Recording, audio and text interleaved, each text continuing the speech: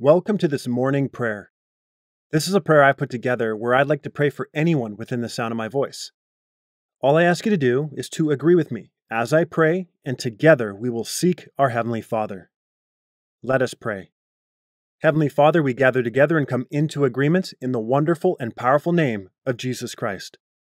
Where two or more are gathered, there you'll be in the midst of us, and anything we agree upon as touching, you will surely do. Father, in Jesus' name, there's no distance in the Spirit, and we thank you for the person I'm praying for who desires a morning prayer. Father, they want to grow closer to you. Like Paul, they want to know you more and more. They want to know you today more than they did yesterday. We ask you to please help them set a guard over what they allow to flow into their life. Help them recognize your peace deep within them that is always steering them in the right direction when they are confronted with a decision that could take them down the wrong path. Your word is filled with warnings about what we allow to pass into our spirits and into our minds. We become what we think about.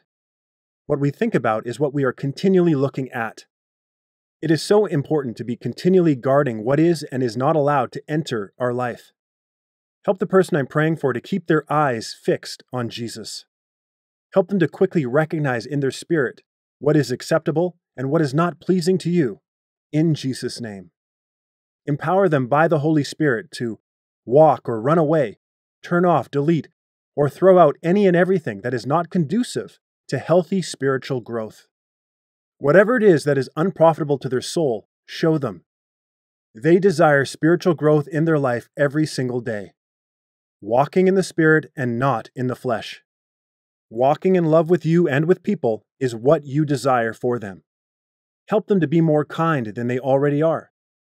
Help them to treat people as they'd like to be treated. Holy Spirit, please help them to renew their mind. They just want to get closer and closer to you.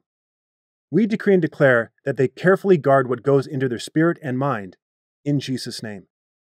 We decree and declare that they will not allow any infiltration of that which is unpleasing to you, Lord. We bind and rebuke all forms of evil that have no place in their life. Go in Jesus' name. Thank you for a total cleaning of their soul right now. Praise you for an effective, supernatural defense from the attacks of the enemy. No more watching or listening to those things that cause one to stumble. They will listen to and watch positively enriching, godly things.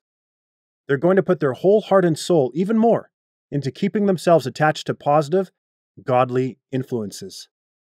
As a result, they rise up in Christ and fly above what trips others up, in Jesus' name. Their spiritual growth is noticeable and tangible for your glory. Hallelujah. They walk in love and are truthful every day. Their yes is yes, and their no is no. They say what they mean and follow through on what they say they'll do. Some areas of spiritual growth are as basic as that.